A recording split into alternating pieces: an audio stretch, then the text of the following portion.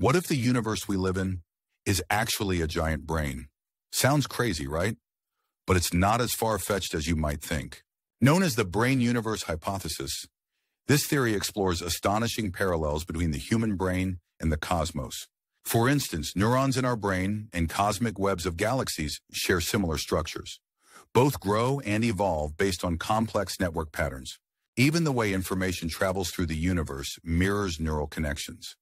Just 100 billion neurons form the intricate webs of our minds, similar in number to galaxies in the observable universe.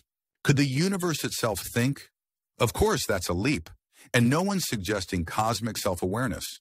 But this suggests that universal principles might govern both mind and cosmos. What if our thoughts are mere echoes of ancient cosmic processes, intertwined in ways we barely understand?